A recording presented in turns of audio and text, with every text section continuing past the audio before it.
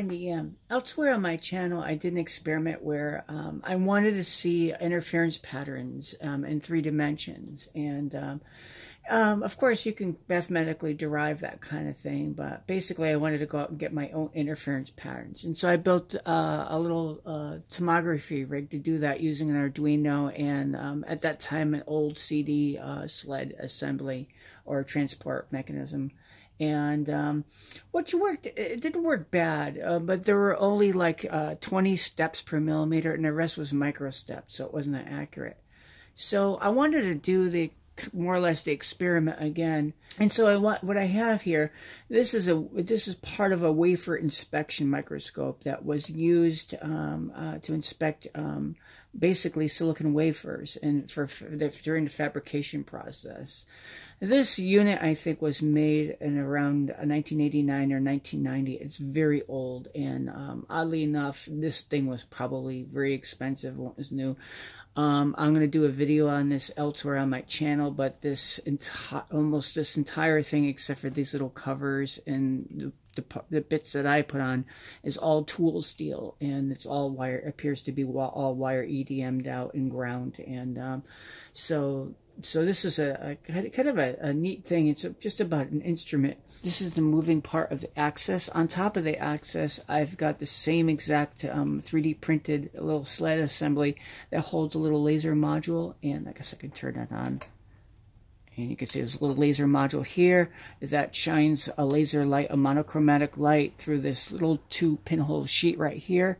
And another video I made that. On this one, I just positioned it where I wanted and I taped it. And the reason why I did that is it allowed me to get close to the webcam sensor, which is not pictured, because I went as far as I could. I wanted to debarrier the sensor, and I didn't have a tool hard enough to scrape it off, and so I applied too much pressure and I wiped out the camera. Anyway, but I want to show you the general setup. So anyhow, I've got this little sled assembly. It's fastened with 3mm screws onto an aluminum block, which is just glue gun glued on. So even though this thing is just all hacked together, I try to make it accurate. So this plate here, which this mounts on, is referenced from here. I think I used a parallel to do this. I had height problems, and I put a steel parallel in between here like a machinist would use. And so this is pretty parallel to this. And I use steel squares such as this to set this straight and so forth. And by the time I got done, I was actually using a dial indicator and a dial test indicator to make this square here, and both vertically and horizontally. And these parts I just cobbled together from the other experiment.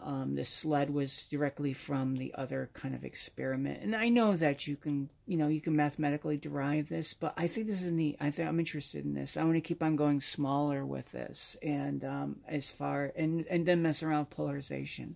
So anyway, this is the same sled I used in the other experiment, and I've got a little laser module. And we'll turn that on just to show you that it works. And this provides monochromatic light, and it strikes and goes through this 2 pinhole sheet right here, which I made another video. And oddly enough, instead of using a clip, I just taped this one on, which worked pretty good.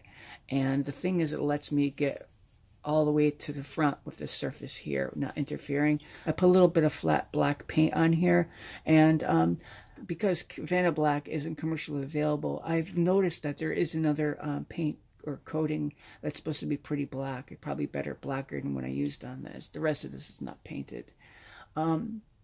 Anyhow, this little sled assembly is fixed to this little scrap of aluminum here with 3mm tap screws, and this entire assembly slides.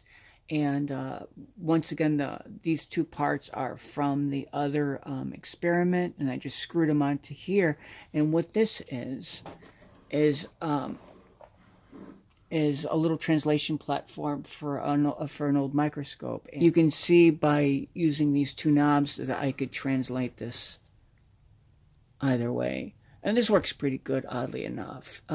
This was a lot easier than what I was using before. As you can see, there's a little bellows in here. And unfortunately, the top of this needs to be painted. And I was trying to find some eggshell paint. I got this penchant for eggshell colored paint. And I saw it in another part of a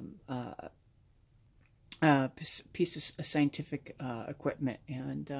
And I like it, and so I'm trying to hold out and find some paint, and so I'm trying to put up with this silver here, and you could see the glue gun glue, but this I didn't want to fall off. And oddly enough, if you're just gonna be making random stuff like this, do it optically, and this doesn't have to be that strong. What it needs to do is not move, and you have to set it up accurately. And I find that just putting a couple drops, letting it harden, and then putting more seems to work pretty good. And there might even be some vibration isolation between the many, basically layers or stages between these. And so this worked out pretty good. And before I had a webcam mounted here, and I've experimented this, and I tried to deburr, or actually remove the color rate, and I wiped out the camera. But I want to show you this much anyhow. This is tool steel. This is aluminum, probably like 6061 or something like that. On this end of the axis, I've got a DB9, and I've got a little cable with just another piece of cable for strain relief. And this looks pretty junky, but oddly enough, it works so far. I've got a 3D printed adapter that adapts this motor right here. Inside of here, what you can't see yet, is a coupler, and I'll be tearing this down in another video if you haven't seen it already. This is a very old Vexta motor, and these were actually kind of popular in Silicon Valley at one time for like scientific and wafer fabrication equipment. And they're not so popular anymore. But anyway, this particular motor is 5-phase, which allows better microstepping and better torque during microstepping. And this particular motor is 0.36 degrees per step. So there's 1,000 steps per revolution on this motor. And so which makes it a good match for something like this. This axis has got a 1 millimeter pitch screw in it. And so each step on this motor is 1,000th of a millimeter, or 1 micron, as they say. The motor's hooked up to this proprietary controller. There's a little switch on these for full step or microstepping. These will only do 2x microstepping. Just for convenience, I have fixed a little breadboard on here, and I put a little Arduino Nano compatible on here, and basically that's wired into the controller here on this. And I do like their idea of putting a power supply in with the driver, and I'm surprised that very few companies package those, because this is terribly convenient. Because you know, it's all set to go. You just hook this up to like an Arduino and hook it up to the motor, and it's good to go. And there's not all power supply wires between the two. And in machines, they used to have a series of these, and that would just have little AC power cords just to power them like that. And although this axis is fairly accurate, there's still in optics a lot of linear stages, such as this one. This one, unfortunately, is dirty. I didn't have time to refurbish it yet, but you get the idea that there are like a lot of optical things like this are another class of more accurate, and some of those still more.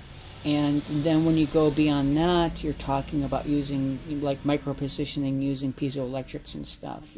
Notwithstanding, they did want this to be accurate, and accurate over a long distance. I mean, comparatively, compared to regular optical stuff.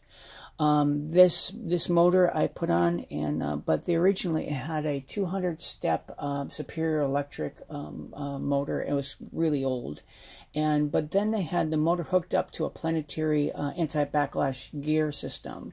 So now they're talking about dividing 1 millimeter up to 800 parts. And then the running the motor, there was a micro-stepping controller, a very sophisticated one at that. And so I believe the controller did 4x or 8x micro-stepping. So they wanted this thing to be able to position within 1 3,200ths of a millimeter or twice that. And but when I rebuilt it, you know, it's old and stuff.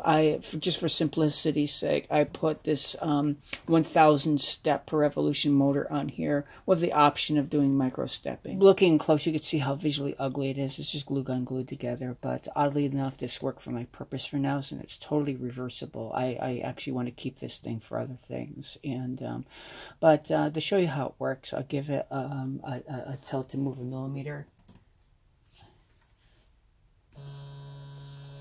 And so that's it moving a millimeter. So it's not terribly exciting. And here's a centimeter.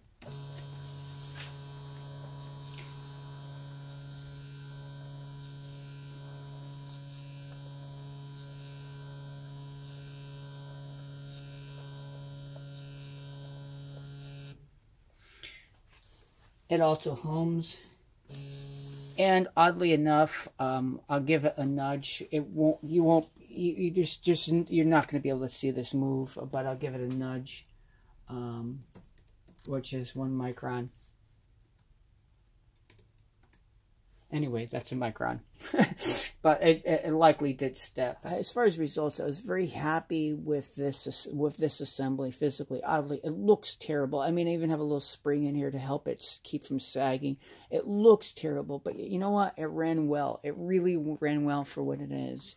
And I want to go farther down, and I want to not only see what's going on with you know, I'm interested in those like single photon experiments and stuff like that, and so I'm looking at avalanche diodes and stuff.